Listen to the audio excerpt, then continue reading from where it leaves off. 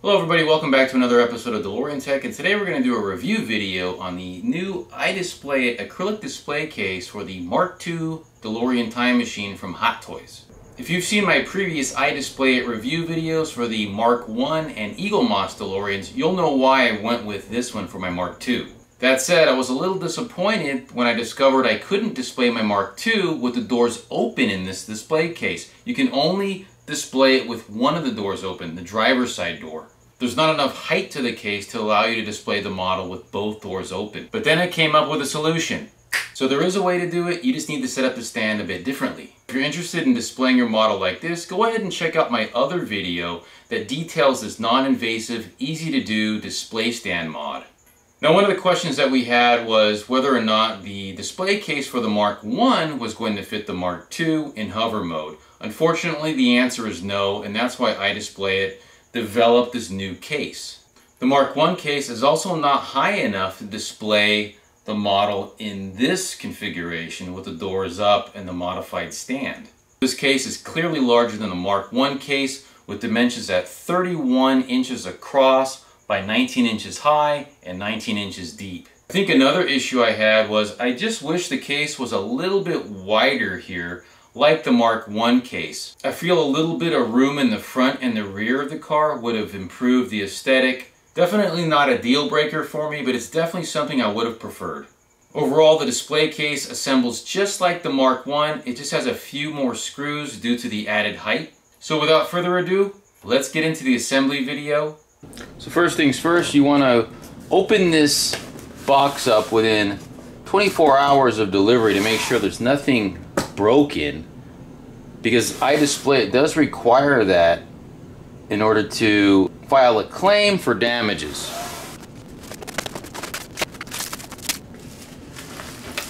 So flip it over.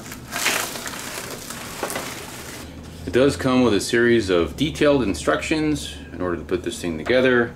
It also has a hardware bag that has the screws and the screw fittings that you'll need to install to put this whole thing together. So you're going to want to quickly go through the different pieces to make sure they're all there. So you're going to have two of these end pieces. These are identical. And then you're going to have two of these front and back pieces. These are also identical. And then you're going to have a top, which is this piece here, and then your base piece, which is black. You can also choose to go with a white base if you want. I just chose black just to match the rest of. And also, I think it actually looks a lot better with the DeLorean against a black background. So the hardware bag consists of 2 bags of 4 fittings and screws and 2 bags of 6 fittings and screws. So I recommend emptying the screws and the screw fittings into a bowl or something so you can kind of keep them all together. So they also give you an Allen key so you can attach the screws to the screw fittings.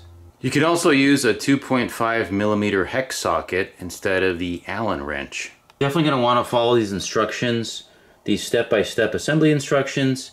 I've also got a few tips here as well to help you through the installation. So the first order of business is to remove the protective blue film from both sides of every single panel, with the exception of the base. I would leave the protective film on the bottom part of the base and just remove the top part, but for the sides and the top we're going to have to go ahead and remove all of the blue plastic film. So we'll quickly go ahead and do that. So for the base, like I said, one side is good enough to remove. That way you can keep the other side pristine in case this side gets scratched up. You could always flip it over and kind of start over again.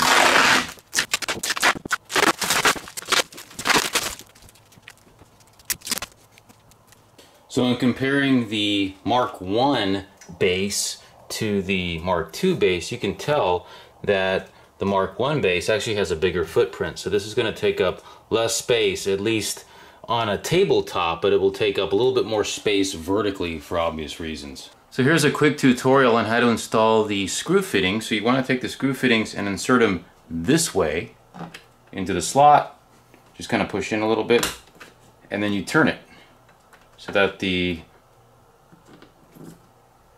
perfect. So just go ahead and install the screw fittings in each of these slots on every single panel.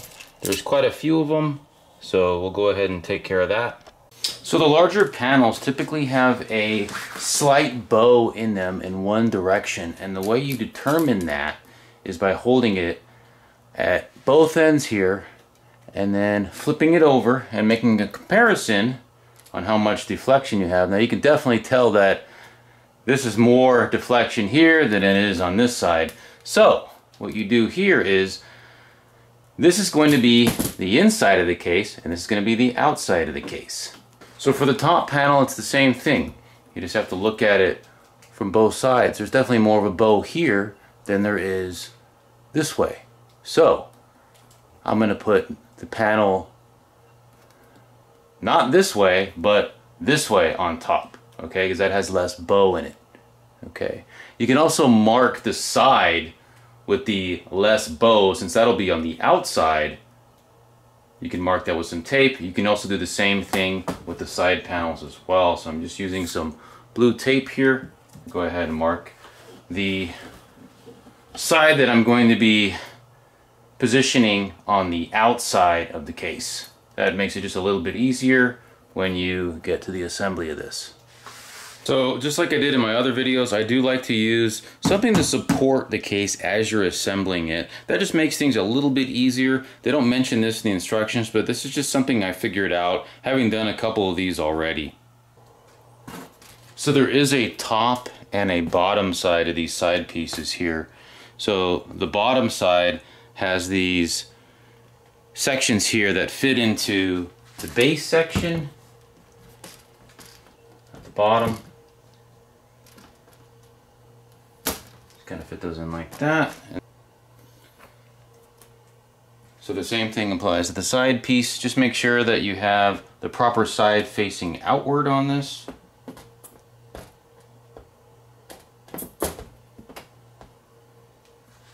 It should fit in like that. Next we're going to go ahead and screw these pieces together here and get our first corner going. For each of these screw fittings, you're going to want to line them up with each of the screw holes on the opposing panel. Get your screw and just go ahead and insert those. You can kind of tighten those by hand at first if you want, just to get them started. And you can come in with either your Allen wrench, or if in this case I'm using a 2.5mm hex. We'll just go ahead and tighten that up. Don't tighten it too much. If you're using the electric screwdriver, just a little bit ought to do it. There you go. And just go ahead and repeat the process for all these screws. There's a total of 20 screws that you're going to have to be inserted, so go ahead and take care of that on each side.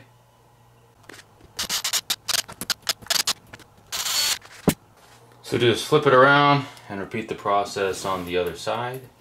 Just be careful. This thing is really big and a little wobbly like this, so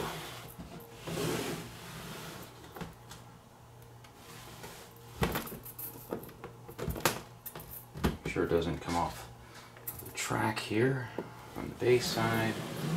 There we go. We'll go ahead and position the next side piece here.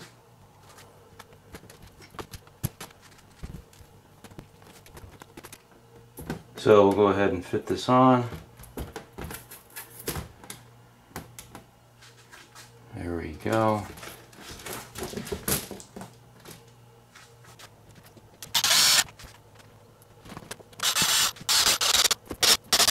So bring your side panel over and position it on the right side. If you have it marked, go ahead and place it with the marked side facing out, and then sort of align these tabs together here, and let's go ahead and attach that.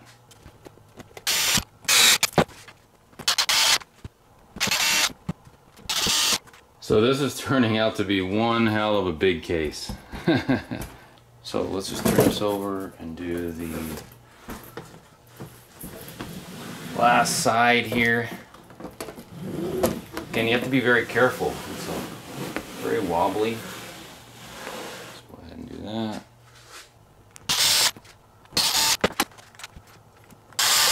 So now that you have all of the sides in place and screwed in, it's time to put the top on. So If you've marked your side, you want that side to be on the outside like this. So all you gotta do is just sort of lay it on top here and make sure all of the slots are lined up before you start screwing these fittings in. Make sure your fittings are aligned as well.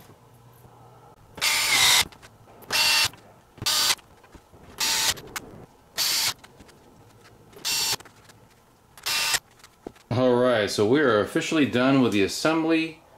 This thing is a beast. This thing is big. So the next step is go ahead and clean it, then we'll add the model. So I would take a microfiber towel and wipe off any fingerprints that may have gotten on here, both on the inside as well as the outside. Also take some glass cleaner if you want and go ahead and spray some of the more problem areas here. Let's go ahead and very carefully move the model over onto the base here. Those of you who've got the Mark II know all about this stand. You got to be very careful when you're moving it. I've got it plugged in, so I'm going to go ahead and unplug it. And then we'll go ahead and locate the whole thing very carefully now. Just right on top of the base. Being careful not to scratch the base when you're doing it. And there you go. So when you center this, you're going to want to make sure that the ends of the Mark II are not crossing over the base. So if that's the case, just move it over slightly. It's actually pretty slick, so you can move it over pretty easily along the base here. Room over here that we can utilize. That looks nice and centered right there. There we go. Alright, so we're going to go ahead and this monster case and very carefully place it over the model. This is going to be fun. And let's just go ahead and do it like this. There we go. And there it is. Line up slots again.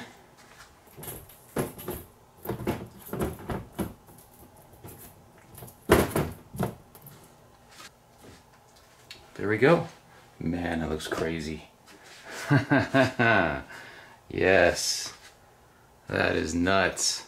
So unfortunately you cannot display the Mark II with the doors up on this display case. I thought they were going to do that. I was only able to get one of the doors up, which might be good enough for some of you because if you're going to display a figure in there, it'll be easier to see them, but you cannot get two doors up. There's just not enough room here. I did try to get it going, but the door just closed on me. I would say that's sort of some points off for the case because, you know, it would help if we could display the car with the doors up a little bit. That would require the height to be a bit more, and maybe that was sort of a judgment call on their part. And here we are with the lights on. Looks pretty cool. You can kind of see the underbody LEDs lighting up down there, so that's pretty cool. And here we are in full darkness, and I gotta admit it does look pretty nice here. So you can really see those, and I keep pointing it out, but those LEDs there down below just really stand out, so that looks pretty awesome. Alright, so fast forward a few days later and I was able to display the time machine level in the display case. So just like I mentioned in the introduction, if you're interested in this, go ahead and check out my video on what I did to non-invasively modify the display base there. You can kind of see what's going on there, but this looks really awesome. I'm actually really happy that I was able to find a way to display the time machine level like this as opposed to tilted. That was something that I never really quite liked. Here you go. Let me know what you guys think. Drop a comment down below, and if you have any questions, feel free to drop those down in the comments as well. And once again, thanks for watching.